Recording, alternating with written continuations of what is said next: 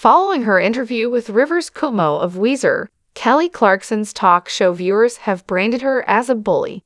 The chief vocalist's reserved approach appeared to be a challenge for the former American Idol.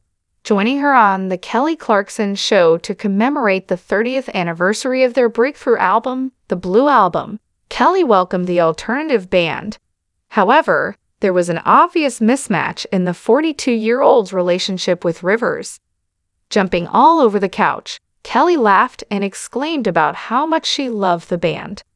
Kelly was not less intense than actress Brooke Shields, who was also a guest on the program. Being a well-known introvert, Rivers, however, sat silently and appeared uncomfortable on the couch. Kelly appeared to be mocking Rivers for his silence while attempting to collect herself. Kelly once growled, "I love your energy is so opposite of mine." She made fun of his hushed voice, saying, "Even your answer, you were like, thank you." Kelly remarked mockingly, "I really want to host a show with you," after pressing him further.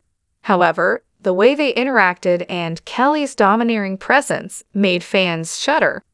Someone wrote on social media, "I love you, Kelly, but I get the vibe that he felt uncomfortable and bullied." Someone more criticized it, saying, "I think it was disrespectful. I feel like he felt you are making fun of him and Someone else said.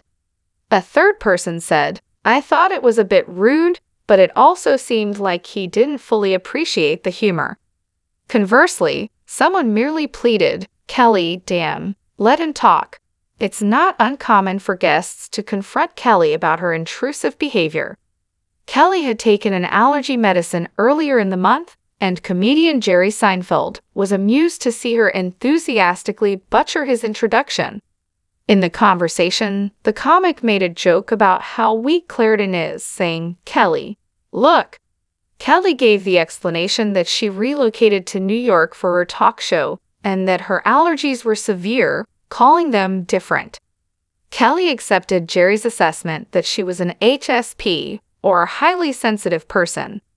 "What other shows are you currently watching?" he asked. "Considering that you're truly losing it?" Kelly earlier acknowledged feeling a little strange. "All right, I'll be upfront." She mentioned how terrible her allergies were. "I took a Claritin. I knew Benadryl and Mucinex were bad for me. Some allergy medications make me loopy, so I can't take them," the pop singer explained.